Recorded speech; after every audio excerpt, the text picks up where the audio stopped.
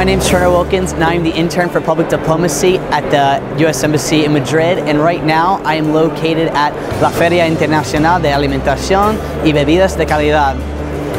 I am very excited to be here to showcase for all of you the wonderful international cuisine that is here, and also we will be able to highlight American vendors that are here. Later on, we'll also be able to interview the ambassador's head chef at the U.S. Embassy and see what he has to say on what's going on there. Okay, cool. I hope you guys stay to enjoy it all, and let's see what's around here.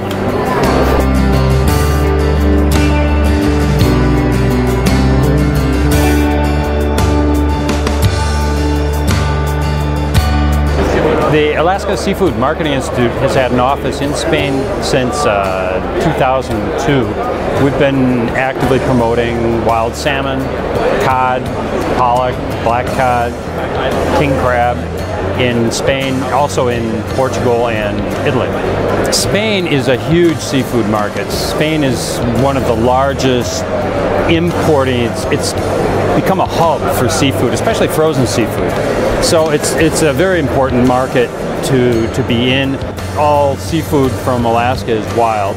For one thing, we don't have salmon fish farms. That's illegal in Alaska, and that's an important issue. It's becoming an important issue in Southern Europe.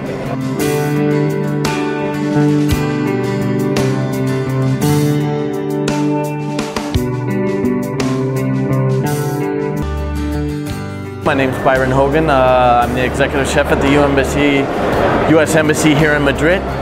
I'm 34 years old, and I've been in this business more or less for about 10 years now. My ideology as a chef is about bringing the best produce and the best product and quality that we can get our hands on. It's very important whether you're working at the embassy or whether you're working in a restaurant. We can't really pinpoint this is American food.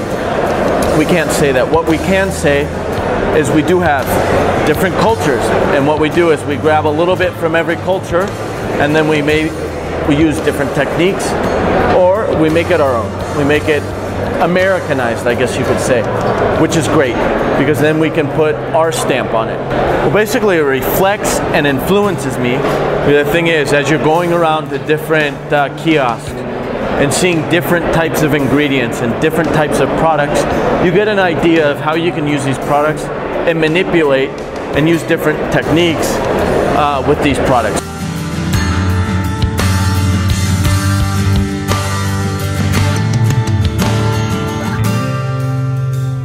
Okay, so that was the festival today. I hope you guys enjoyed it. We got to try some great food, some great wine, great cava, and we also got to meet a lot of great international vendors. So, I hope you guys enjoyed it, and yeah, thanks.